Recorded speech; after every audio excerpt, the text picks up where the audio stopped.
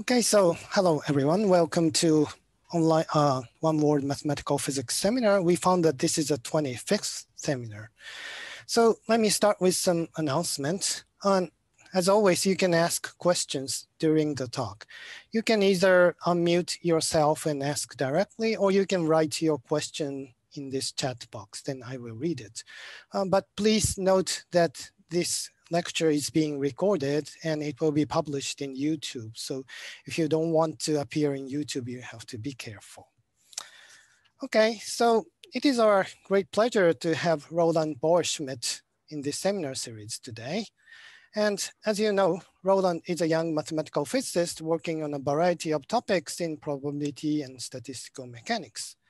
And if you visit Roland's webpage, as I did, I'm sure that you'll be first impressed by the list of his mentors and advisors. So if you haven't seen that, let me show that. Start from the young one, Wojciech Dirac, young one, Ontario of my age, and Gordon Slade. But this is not the end. Has David Bridges, Tom Spencer, not the end, and Jörg Friedrich. So, well, no one can have more than this.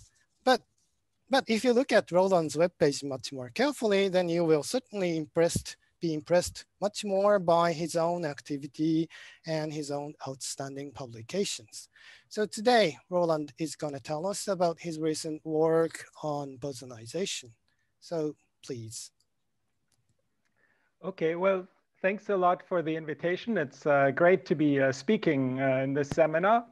Unfortunately, oh, I see there's an item in the chat. Oh, that's just the slides. Okay.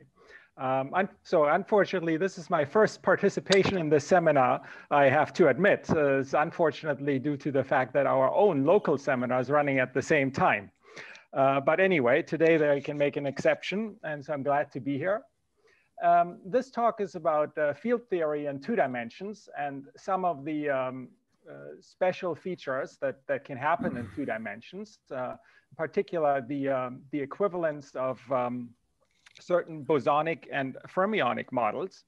And I saw that many experts on this topic are in the audience, but I will assume for much of the talk that you know nothing about this, and I will try to start as slowly as I can and only come to our recent work towards the end, and maybe, okay, so we'll get there. So let me begin just mentioning what this is about. So as I said, this is about field theory in 2 dimensions, and on the one hand, I will be considering bosonic fields, and on the other hand, fermionic fields, but everything is going to be Euclidean.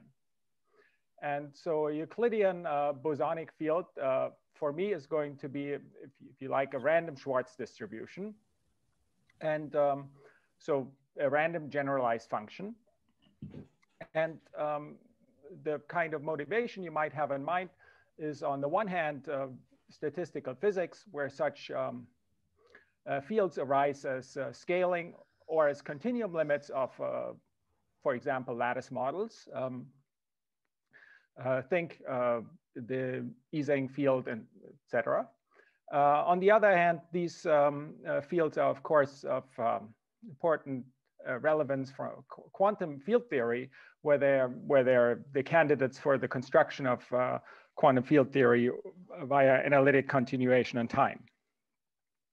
The by far simplest example of such a Euclidean field, a bosonic Euclidean field, if you like, is that corresponding to free particles, which is the so-called free field, or Gaussian free field. So this is, as the name suggests, it's just the Gaussian measure. And its covariance is given by the Green's function of the massive Laplacian. So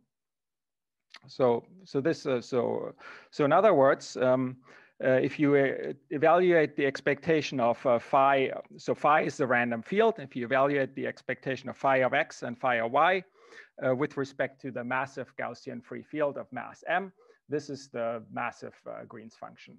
So here, if you want to be careful, phi of x is not defined pointwise, so you should be smearing against the test function and so on, but let me not be so precise here. Okay, so this is the free field, which you can define in any dimension. It has a fermionic counterpart, which, so let me first make a couple of remarks about fermionic fields. So in some sense, fermionic fields are the ones that should correspond to fermionic rather than bosonic particles. The analog of the fields are maybe once given by Grassmann measures, but for this talk, I will not, and I do not need, at least until the very end, to go into the details of this, except in one very simple case, which is again the one corresponding to free particles, and these are free Dirac fermions. So again, the field in this case is going to be denoted by psi. And we can take expectations, say of psi. So psi is a vector value, or has several components, if you want, and the analog of the covariance in this case is given by the inverse of the massive Euclidean Dirac operator. So since I will soon consider the case of 2 dimensions, let me just, for concreteness, say what the Dirac operator is in 2 dimensions. In this case, you can just write it down like this. It's a 2x2 matrix valued operator, which is given by constant mu on the diagonal and by the Cauchy-Riemann operator, respectively, its adjoint or its conjugate on the off diagonal. Okay, and so this is the propagator of, if you like, of Euclidean Dirac fermions. And I haven't actually told you what these fermionic fields are, but for the purpose of this talk, all that matters is that its correlations are evaluated by the fermionic Wick rule, which means that if you take a product of these fields, n factors of psi and factors of psi bar with evaluated at distinct points, then this is given by this determinant in terms of the 2-point correlation function. So this is all we'll need to know for a while about free fermions. Okay, let me say one more thing about them before I can get to the more, let me emphasize one more point, which I've already written here, which is that we're restricting to distinct points here because, say, this Green's function of the Dirac operator is singular on the diagonal, just like the Green's function of the Laplacian is singular on the diagonal.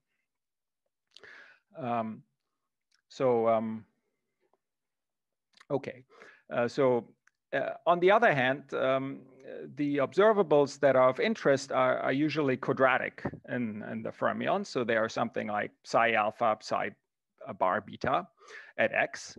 So which you cannot, which doesn't have well-defined correlations by the prescription I explained on the previous slide.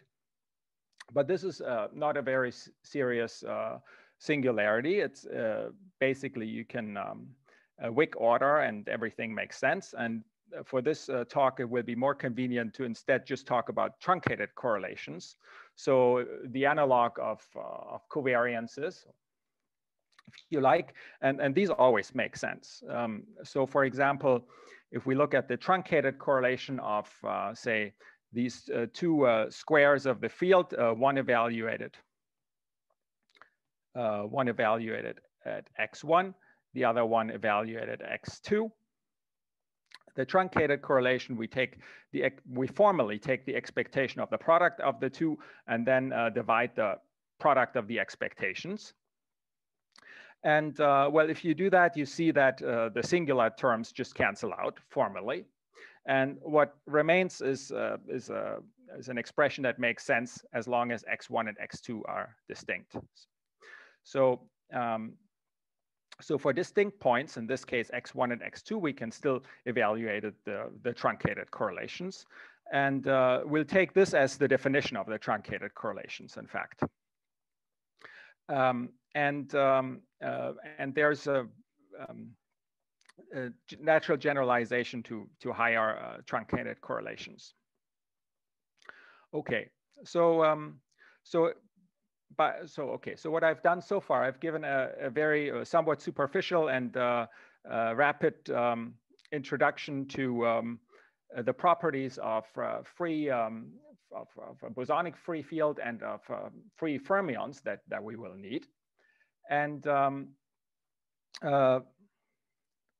next, I want to discuss the miracle, or if you like, of bosonization that happens in 2 dimensions. Okay, so let me just summarize. The 2-point function of the free field, of the Gaussian free field, is given by the massive Laplacian Green's function. And the 2-point function of massive free fermions is given by the massive, by the inverse of the massive Dirac operator. In 2 dimensions, so what we'll be interested in is the massless case. So we have to be a little bit careful, because we're also interested in 2 dimensions, and in 2 dimensions, the massless free field does not make sense as a field. One way to see this is if we take the massive Laplacian Green's function in 2 dimensions and then take the mass to 0. Well, this is given by a log 1 over x minus y, but then there is another term, additive term, which is something like log m, which will diverge as m goes to 0.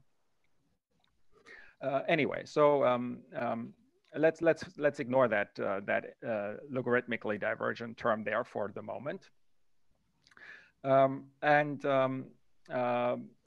Then so these correlations are given by these logarithms. And similarly, on the fermionic side, we can compute easily what the Green's function of the Dirac operator is, and it turns out that in the massless limit, it's given by basically 1 over x minus y, respectively its complex conjugate on the off diagonal. So here I'm always using, since we're in 2 dimensions, right? I'm always using the identification of the complex plane with R2. Okay,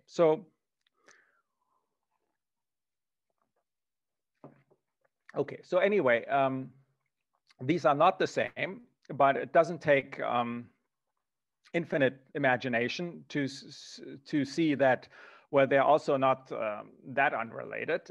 Basically, 1 over x minus y is the derivative of the logarithm, something like that. And in fact, if we say, instead of computing the correlations of the field phi itself, we look at, let's say, the derivative. So this del is, again, the Cauchy-Riemann operator applied to phi, viewed as a x viewed as a complex variable. So we compute this correlation of del phi x and del phi y with respect to the massless free field. So here I'm now assuming that that basically we first computed this with a massive field and then taken the mass to 0, say. So in any way, the gradients make sense because this infinite constant is not seen by the gradients.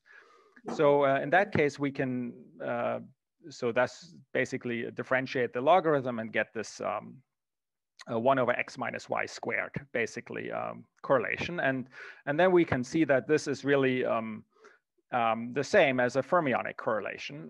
So we can take this truncated correlation function of these two fields, of these two squares of the fermionic fields. And by the prescription I showed you on the previous slides, this is an expression that's given just in terms of these off-diagonal terms. In fact, it's just a product of the two. Well, it's just the square of one of them. So we obtain the same 1 over x minus y squared up to a constant a. And this constant a is just something that depends on pi and so on. Okay, so these 2-point functions are the same. Well, this is not such a miracle, and I mean both functions are something like 1 over x, and it's maybe not super surprising that you can find expression defined on both sides that agree. But this relation goes further, and so there's another interesting field whose correlations you can compute, and those are exponentials of the field phi. So more precisely, e to the I constant, which I will denote by square root beta phi. So here a little explanation is needed, because phi is a distribution valued field. It doesn't have pointwise values. So we have to say what this exponential is. Now this is not terribly hard in this case, because we're talking about a Gaussian field, and the right prescription, and basically what we're doing here is what you need to do is Wick ordering. There's a small subtlety, but so what these dots mean for my purposes is you don't look at e to the I square root beta phi, but you look at the same expression multiplied by this constant epsilon to the minus beta over 4 pi. So what is epsilon? Epsilon means instead of taking the free field of mass 0 that we're interested in, we'll take a regularized version, which I will denote GFF epsilon m. So there are two regularization parameters that I will add. One is a short distance one, so ultraviolet if you like, denoted in blue. That's the epsilon. And one is an infrared one, large distance one if you like, denoted by m. That's the mass. And we'll take both of these. So we'll compute this expectation with respect to this regularized measure, which case there's no problem, and you explicitly see it's an explicit computation, and then you take both parameters to 0. So if you use this procedure, if you haven't seen this before, this might have been a bit quick, but you can believe me that this is something that is easy to do. Well, what you find is you find a similar formula, which is this expression here. It's basically 1 over absolute value x minus y squared now, with some exponent that depends on this parameter beta that appeared here.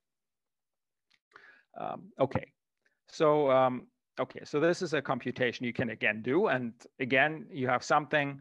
If you choose beta to be 4 pi, this exponent goes away. And what you can do is then you have something that looks like 1 over x minus y squared. And it's at this point maybe not so surprising that you can again write this in terms of fermionic correlation functions. And more precisely, what it becomes is this truncated correlation function of this fermionic field psi 1, psi bar 1 at x, and psi 2, psi bar 2 at y. You can check. So these are just, we're just matching expressions that are all looking like 1 over x minus y squared, or absolute values of these. Okay, so this is a simple calculation that shows that at the level of 2-point functions, we can take a certain functions or fields defined in terms of our original free field, namely the gradient and this exponential, and identify its 2-point function with corresponding correlation functions of these fermions. In this case, so del phi corresponds to psi2, psi1 bar in my conventions. E to the I square root beta phi corresponds to psi1, psi1 bar. Okay, so, but again, as I mentioned, basically I've just matched functions that are like 1 over x minus y. But if you're a little more persistent and use the same kind of ideas to compute the higher order correlations, you'll in fact find that all of them are the same. So, so the statement is this one. Let's say we look at an arbitrary product of these factors of e to the I square root 4 pi phi, e to the minus square root 4 pi phi, and then we have products of the gradients and its complex conjugate. So they're all, so here in this formula, I've all smeared them against test functions, let's say smooth, compactly supported. This is not really necessary at this point, but let me do this for later will be necessary. So okay, so we can compute these kind of correlation functions of all of these fields on the free field side. In this case, it's a slightly more complicated computation to do this because I mean there's more fields, but it's still a Gaussian computation, and it turns out that this is equal to the corresponding multi-point correlation function on the fermionic side. And this is true for all test functions, all of these fields. So basically, so this is a slightly more involved computation than the one I showed you, but it's still a computation. Basically, I've shown you how to do the 2-point functions. To do the more general functions, you need to use a few properties of how to compute correlations of free fermions and of free bosons, but those are computations that are, you know, very standard. And what you have to use is that there is, you know, because of the explicit form of these covariances, there's various relations that are a bit more intricate than just that 1 over x squared is equal to 1 over x squared. So namely, it's one identity for determinants. This one is a van der Monde determinant, sort of given in terms of this product of these xi's and yi's, and similar formulas like this. So basically, using formulas like this, you see by computation that all of the correlation functions are the same. Okay, so in some sense, so let me pause for a second. So what have we done? Well, we've seen that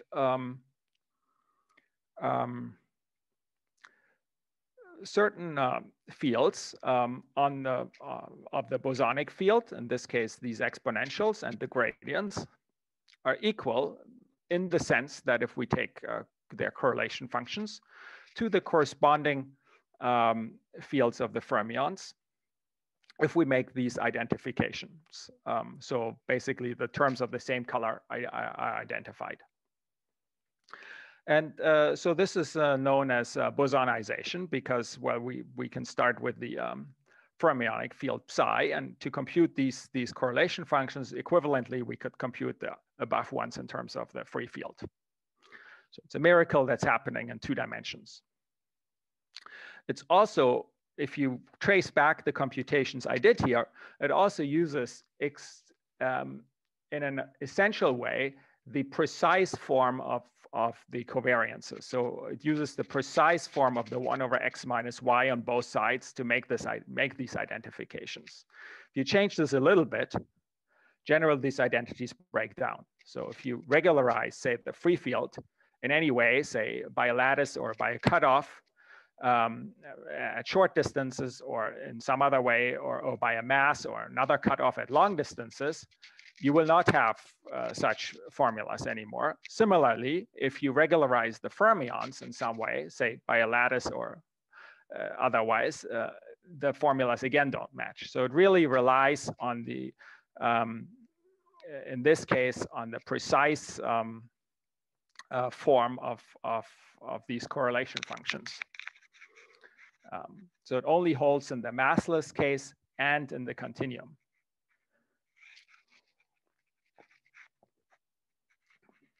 Okay, so this, roughly speaking, the first half was this explanation of this phenomenon of bosonization in the free fermion case, or in the massless case. Now, an observation of Coleman was that, well, basically, based on this on these identities, it's natural to expect a generalization, which is as follows. So he basically, from what I explained, it would be natural to expect that you can put some interaction on both models, as long as the interaction depends on the fields you can identify and is the same on both sides. So if we start, let's start on the, so here on the left-hand side, I've highlighted the two cases we know, the massless free field and the massless free fermions. So formally, we may think of these as a path integral. The free field would be like a bosonic path integral with the action quadratic given by the gradient squared. And the free fermions would be a fermionic path integral with the action given by that of the associated with a Dirac operator. Now, assuming that basically going back to the last slide, assuming this correspondence, that basically a gradient of phi corresponds to such a combination of, so like this, such a combination of psi's, and similarly that these exponentials correspond to these combinations of psi's, one might try to put in an exponential on both sides in the path integral. And so formally, if you add to the free field an interaction term, which is, say, e to the cosine, with some, in this case, let me put cosine square root beta phi and with a coupling constant z, and the same prescription of how to regularize the cosine that I gave you before, you might expect that this corresponds to the following fermionic path integral, which is, putting in the cosine, well, the cosine is,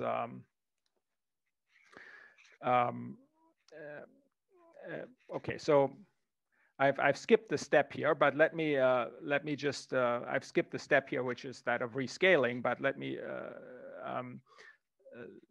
just tell you that if you just use the correspondence I showed you on the previous slides, you'll guess that these two models should be equivalent. So on the one hand side, you have the bosonic model where you add this interaction to the cosine interaction to the exponent. On the other hand, you have this fermionic model where you add this four field interaction to the exponent. And so the first one is called the massless sine-Gordon model, and the second one is called the massive Thirring model. More precisely, there is a relation between these coupling constants just by the way I've motivated this, I've motivated that these should be equivalent.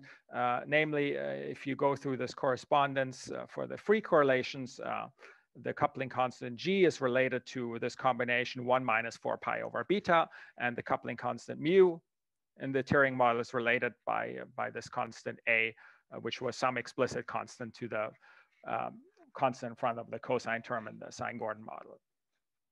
Okay, and so this is basically what Coleman observed in his famous paper in the 70s, I believe, that because you have these identities on the level of the free massless fields, you would expect that these interacting models should also be equivalent.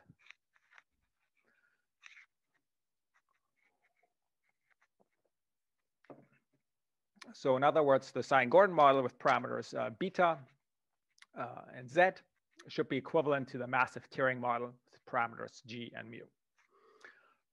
I will come back to why this is a little bit subtle in a little bit. But let me first emphasize a special case if we assume this.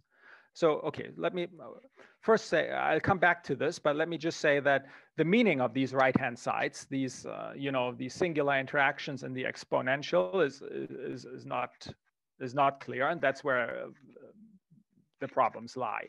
And I'll get back to this. But if we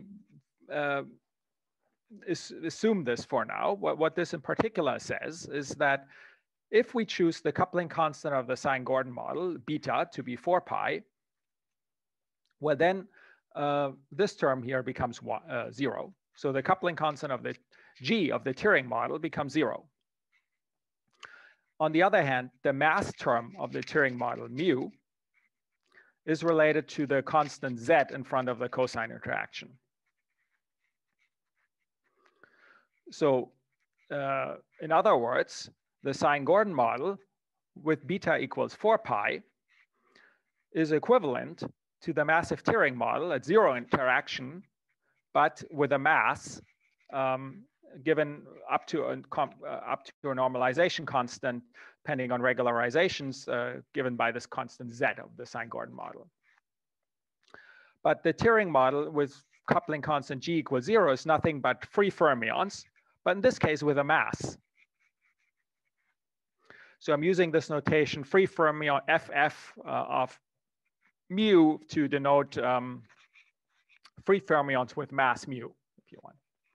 So, so in other words, while, as I explained, the identities relied in an essential way on the precise forms of the propagators, there is a way to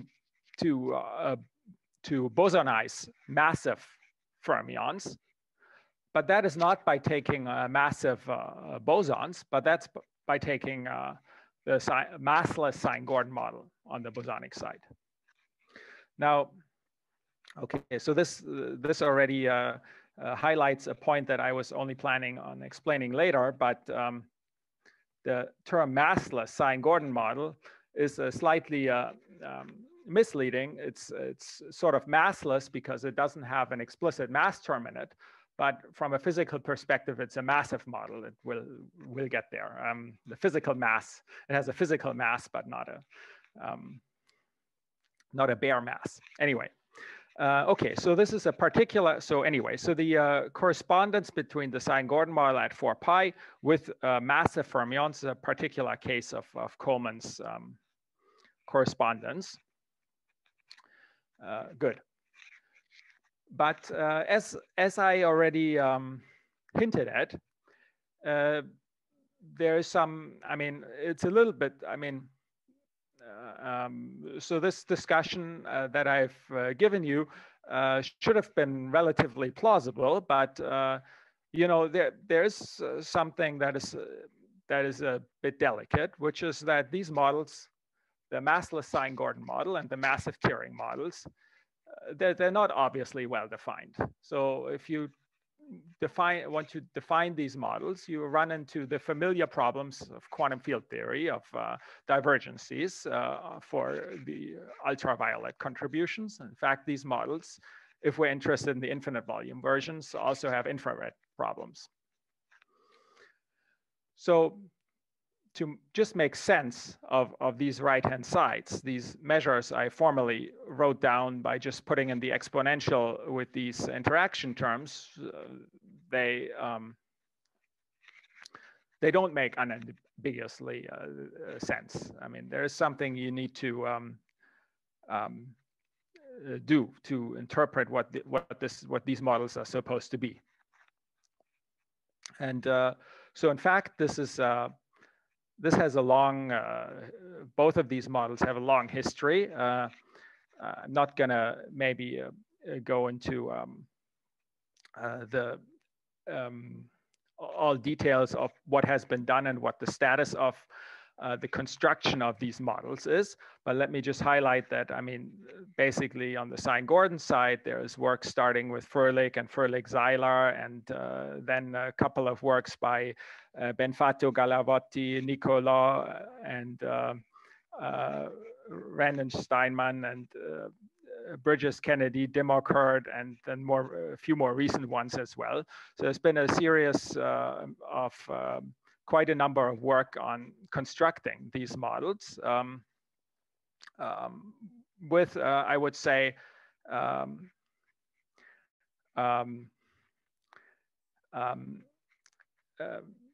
okay, so the construction, let me just leave it at this, the constructions aren't complete. Similarly, on the fermionic side, the massive Thirring model is a delicate model. And there have been a series of works to understand the massive Thirring model. And as a matter of fact, also the massless Thirring model. So the massless Thirring model, okay. So, and so again, let me just highlight that there's these works starting with Benfato, Galavotti, Mastropietro, Falco, Giuliani, and many recent ones as well.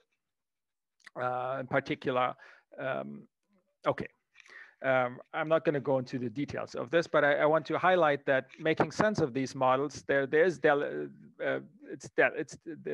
are delicacies related to the fact that you need to regularize. By regularization, you lose symmetries and so on. So the familiar problems of quantum field theory. Okay, this was a little bit of a crash course discussion of what these right-hand sides are supposed to mean. There's one further point I want to maybe mention, which is that on the sine-Gordon side, things become considerably easier if this parameter beta, appearing in its definition, is strictly less than 4 pi. In this case, it's basically what is called Wick renormalization is all that's sufficient. You just need to Wick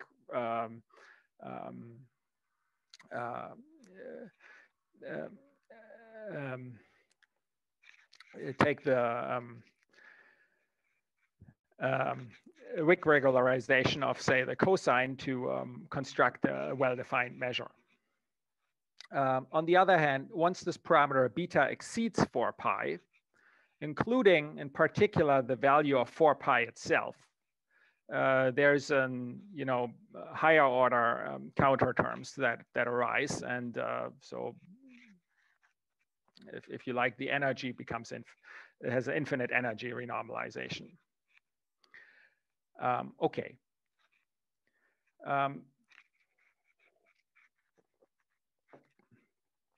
So this was maybe perhaps a little bit vague. So let me just flash briefly more precisely what we wanted, how we would say want to interpret the massless sine-Gordon model. We start with a regularized version of the free field. We regularize it both at small and large scale. So there's a parameter epsilon, small scale regularization, a parameter m, which is a mass, which is a large scale regularization. And then we define a regularized sine-Gordon model, which depends on these parameters epsilon and m, and also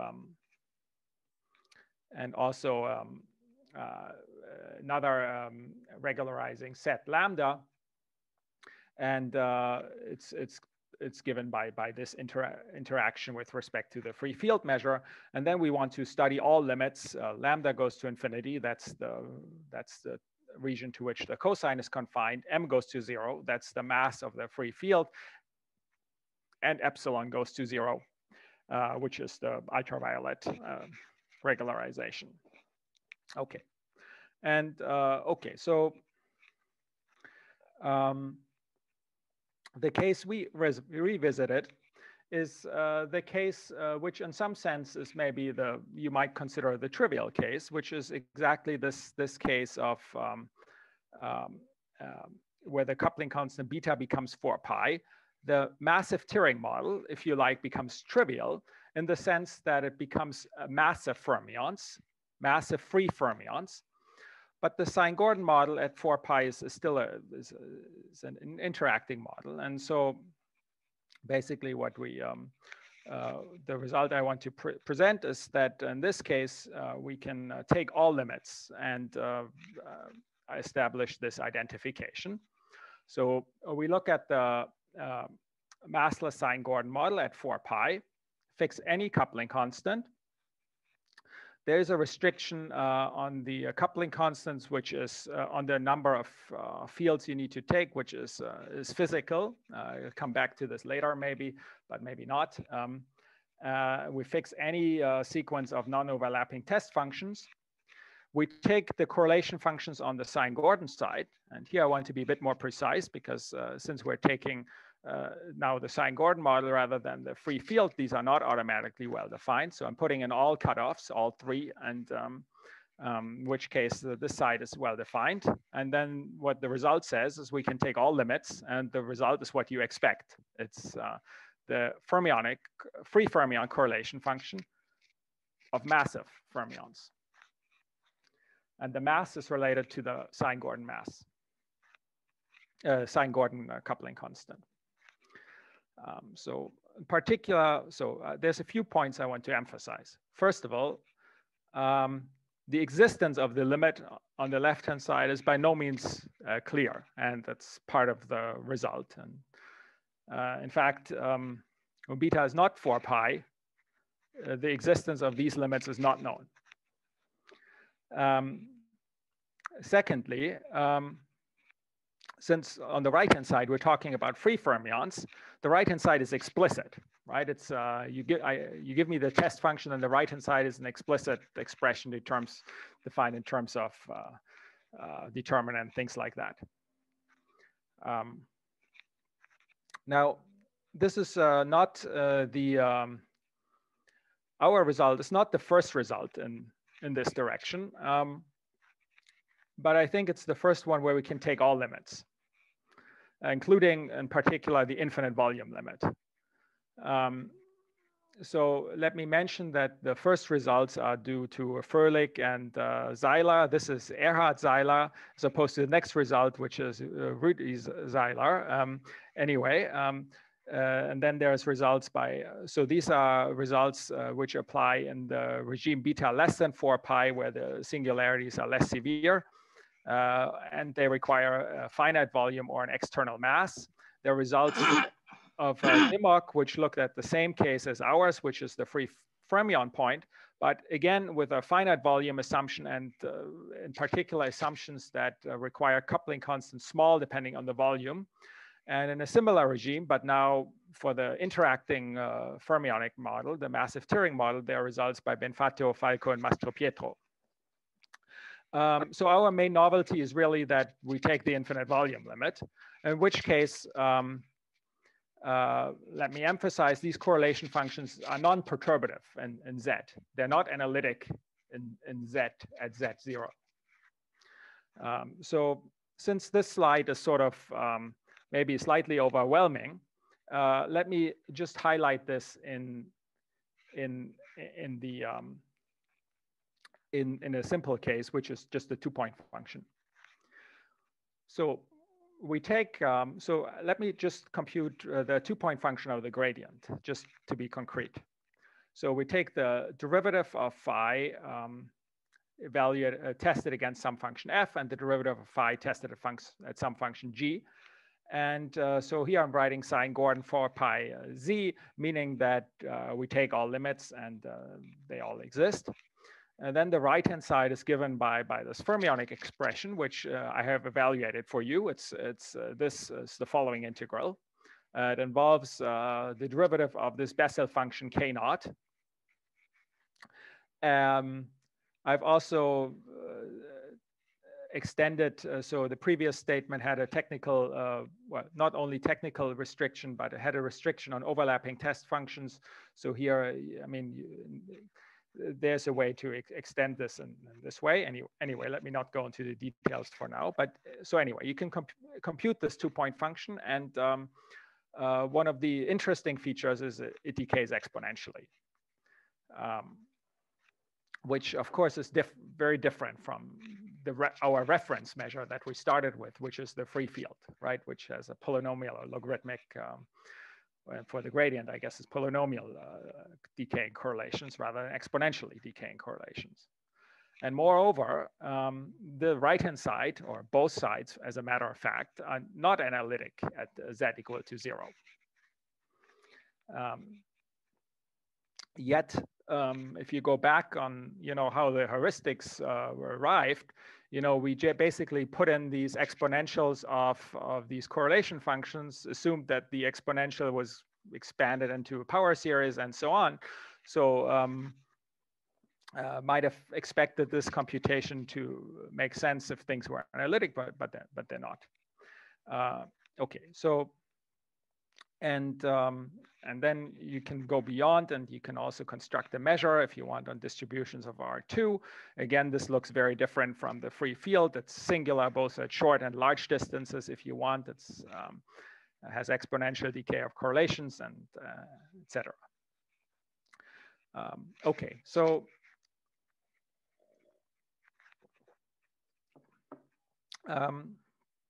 in the remaining few minutes, I'll try to give you just the slightest hint of the idea of the proof, or where the okay, yeah. So okay. So how does the proof work? The strategy is basically already explained in Coleman's paper. You first check the statement is true when all coupling constants are 0. This, in fact, I've well, sort of shown you. I mean, I've checked it for the 2-point function, then I've shown you the basic formulas for determinants that you need to put in to check it in this case. So so when both coupling constants are 0, we're in the case of massless fermions and massless bosons. So we check explicitly it's true then. So now I've also told you that since we're interested in the infinite volume case, both sides are not analytic at z equal to 0. So we cannot hope to expand in infinite volume around z equals 0. However, we might hope to do that if we first restrict to a finite volume. So the second part of the proof is you restrict the interaction to finite volume. And in this case, show that the correlation functions are analytic. Okay, so so this is also, okay, so this, up to this point, things are, I mean, it's a natural strategy. And this is also, we're not the first ones to looked at this strategy for this problem. So this is basically what the previous works have used as well. One difference is that they basically used expansions in terms of this interaction. So say the cosine integrated over a finite volume in this case, and showed analyticity in a ball, say analyticity of the correlation functions as a function of this parameter z in a ball around z equals 0. So this is maybe what you sort of get naturally from an expansion in this coupling constant z. Part of the problem with this is that the radius of analyticity that you get, so this is this red circle here, depends on the volume. It actually has to, because I mean, I explained to you that as you take the infinite volume limit, things are not analytic. So in fact, the radius has to shrink to 0 as you take the infinite volume limit. But okay, so if you fix the volume, you have a finite analyticity radius, and you can also show that the derivatives in Z are given by the formal expressions you would expect by differentiating this expression I gave you for the measure. And so this is roughly how the proofs in finite volume work.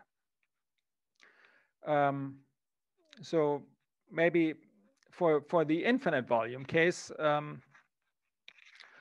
our main novelty perhaps is to that we show analyticity not in a ball but in a strip.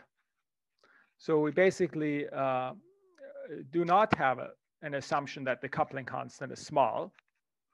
For all coupling constants, we get analyticity in a strip around the real axis. So again, the width of the strip depends on the volume, as it has to, because as I explained, things are not analytic as you take the infinite volume limit. But for every finite volume, you have a strip that covers the entire real axis, in particular all Z. And so there is no assumption that that Z has to be small depending on the volume. So this is sort of one key technical ingredient here. And the second one is, now if you go to the fermionic side, well, you need to study basically a Dirac operator where the mass term is restricted by a mass term in finite volume. Again, if you fix the finite volume, in this case, you can the part that's not so hard is to see that it would be analytic in a strip as well in any finite volume. That you can compute derivatives of the corresponding fermionic correlation functions, which, as I mentioned, are given by explicit expressions in terms of this propagator, and that these are actually equal to the sine-Gordon ones. And finally, on the fermionic side, we can take the infinite volume limit. There's something that would be in this regime at 4 pi hard to do on the sine-Gordon side, but on the fermionic side, we know how to take the infinite volume limit. So, but since in any finite volume they're the same, the correlation functions are the same, and they are analytic in a strip and have derivatives which are equal at z equals 0. We can use unique complex continuation to extend the statement to all coupling constants in any finite volume and take the limit thus on both sides. Okay, so I think I'm done a little bit earlier than I needed to, but this is all I wanted to present, and I'm happy to discuss further questions and etc. Thank you. Thank you very much. Yeah, this was a beautiful lecture. So any questions, comments, please? Anybody? Question? Okay. Sure. Hi. Could you comment on, hello? Yeah. Could you comment on where does the Kosterlitz-Thouless transition relate to this pop up in this formalism? Well, the Kosterlitz-Thouless transition, I guess I don't have a, so that would happen as you approach 8 pi. So in the normalization I have, this parameter beta ranges between 0 and 8 pi.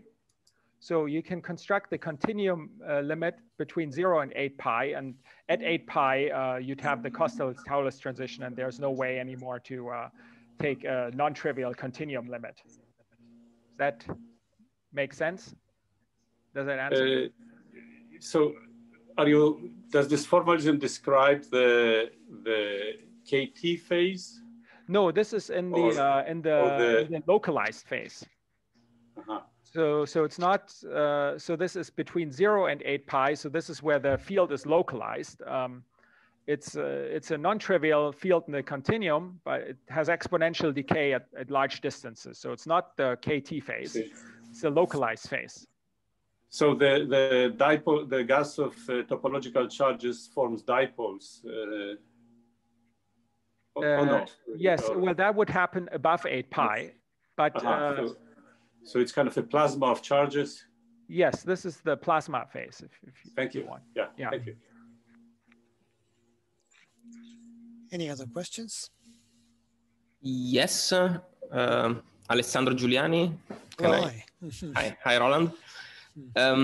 Just a couple of questions. One is it possible in perspective to, do you think one can get in perspective some information about the screening of the two-dimensional Coulomb gas at beta equal 4 pi out of this?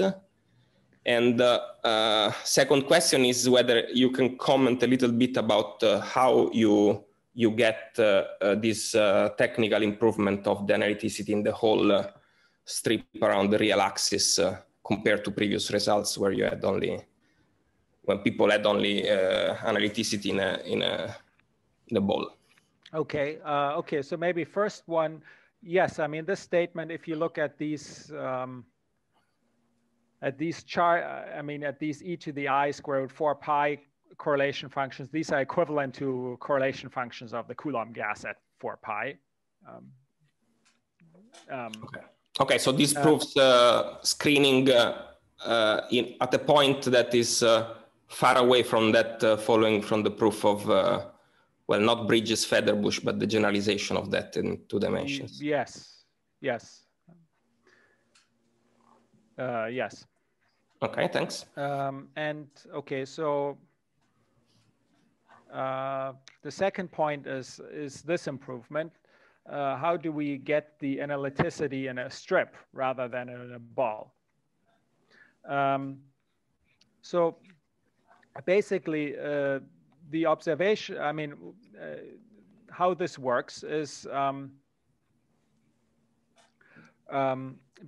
so if you think about this problem, so it's, first of all, so this essentially uses the finite volume property to get this analyticity in the strip. Now, if you had, so the following model might be of help here. If you consider, say, a lattice problem, say you put a unit lattice and you consider a finite volume into cosine interaction, then you would have such analyticity because you have a bounded finite volume interaction. And this is sort of what happens also below 4 pi. Now, at 4 pi, one difficulty is that you have these infinite renormalizations and interaction isn't bounded, etc. So basically what we do is we use, again, a similar strategy as what people have used in this ball before. Iterate this up to a certain scale, and then use something extreme. Then one can use something extremely crude afterwards, which are Gaussian concentration estimates, basically, to get the analyticity in the whole strip. This may be a little bit too technical to explain on this slide here right now, but in a few words, is you basically iterate the procedure as before up to a certain scale, and then use some crude estimate, volume dependent, afterwards. Depends on the volume, but since all that we are interested in is the analyticity, that is enough. Okay, thanks. Any other questions from experts or non-experts?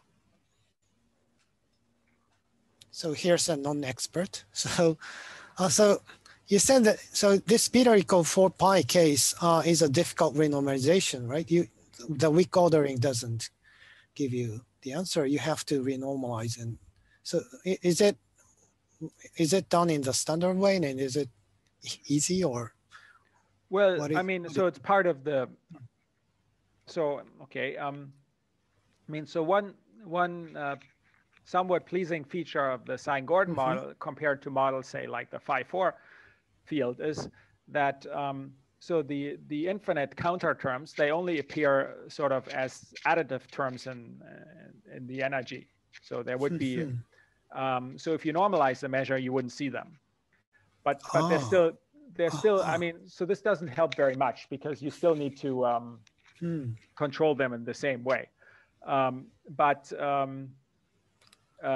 So that's why you didn't have anything like counter term in this expression. Yes, so that's why you don't see it here. I mean, so if I was to look at the unnormalized measure, there's a counter term, and in fact, that counter term is a second order counter term in the coupling constant, basically happening at 4 pi.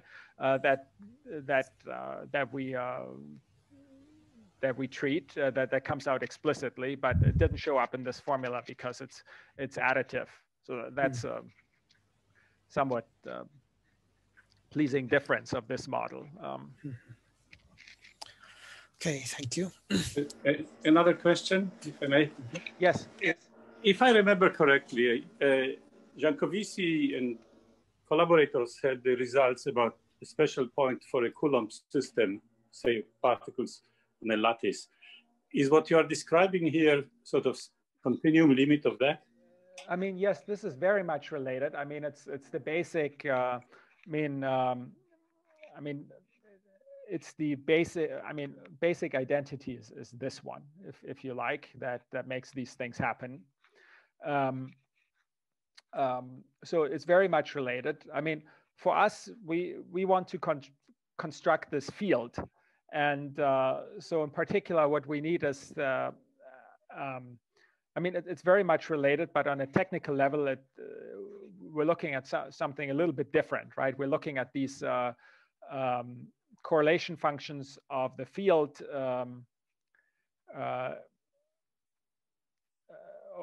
Okay, but I mean, so say if you took a, let's say, a canonical ensemble,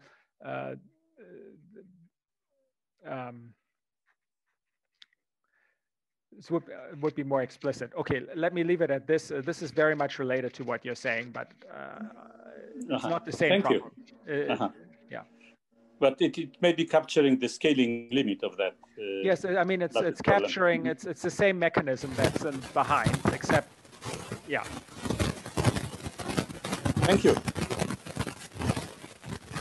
Thank you. So any other questions? I have a question. Did Coleman have some physical motivation to consider bosonization? I mean, do physicists find it relevant for some phenomena? Okay, well, let me. So there are people in the audience who are much better qualified at explaining this than I am. I see, for example, Erhard Seiler in the audience. So maybe let me not try to say too much perhaps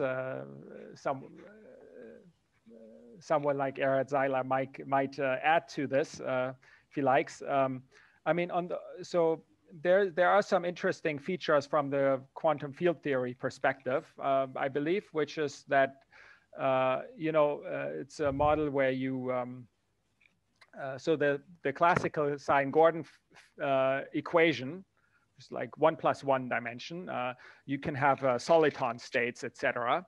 And so after quantization, these quantized solitons are related to the fermions of the Thirring model, or in this case at 4 pi, the free fermions. So I believe from a quantum field theory perspective, this is a very, I mean, there's something very physical happening. These fermions are the quantized solitons. But maybe I'll leave the discussion at this level and leave it maybe to others to comment further on the physics. All right. Perhaps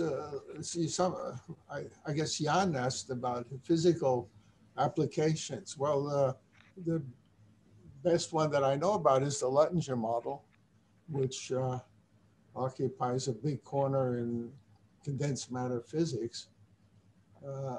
That goes back, the solution of that goes back to 1965, which is about a decade before Coleman. And before that, there was multiple work, which should also be mentioned, about the Thirring model. And before in the early 60s and late 50s, people realized that there was something funny about the Thirring model, and there were bosons lurking around in it. Work of Glaser, and I don't remember who else. But there's a nice book published, I think, by World Scientific about the history of the Thirring model, bosonization, I should say. In fact, that's the title of the book. But what Luttinger tried to do was, he didn't know about any of that history of the Thirring model. He just knew about Tomonaga, and he tried to invent a model that would give the results that Tomonaga had predicted for fermions in 1+1 dimensions. He invented this model, and it was not solved it, but he gave the wrong solution. And in '65, Mattis and I found the right solution and realized that the whole thing was a model of, looked at from the right perspective, was a model of bosons. And that's where bosonization starts in the condensed matter literature. Well, I don't know what else to say, except to put in physical terms what Roland said, that you have to deal with this model very precisely or you get the wrong answer. With all these equations written in all these beautiful slides. And by the way, I want to say that Roland gave a beautiful talk and covered a tremendous amount of territory very nicely. Thank you very much for it. Anyway, what you have to remember to do is think of fermions in one dimension now, 1+1, but one dimension space. Think of fermions as occupying points along the line, indexed by momenta. And what you must not do is cut this off, these available states of the fermions at any finite distance, at any finite point. You have to let it run all the way to -infinity. In other words, the Hilbert space that you're easily misled into thinking of is the space where you start with no fermions at all, and you add finitely many fermions and take the closure of that. That is not the Hilbert space you want to be in. The Hilbert space you want to be in is the one where you have all the negative energy states are occupied, the positive states are not occupied at all, and then you start making finitely many corrections to that and take the closure. That is the right Hilbert, correct Hilbert space. There's a big difference between the two. From a physicist, this is a hard concept to swallow, but because you always like to think that the limit of the former is the latter, but it isn't. And if you take the Hilbert space that I just mentioned, then you end up with excitations that are actually quadratics in the fermions, and these behave like bosons. The commutation relation of quadratics and fermions are bosons, but if and only if you allow the fermions to run all the way. So that's a sort of simple-minded perspective on what Roland was saying. Anyway, that goes back to '65, and I just thought that should be mentioned because that is a physical application that is very much considered. And that's exactly what, all these things are what Roland is talking about from the condensed matter perspective. Oh, thank you, Elliot. Thank you very much for the beautiful explanations. Yeah, that's very nice. So probably it's a good time to thank Roland again for a beautiful lecture and thank everybody who joined the seminar. Thank you very much.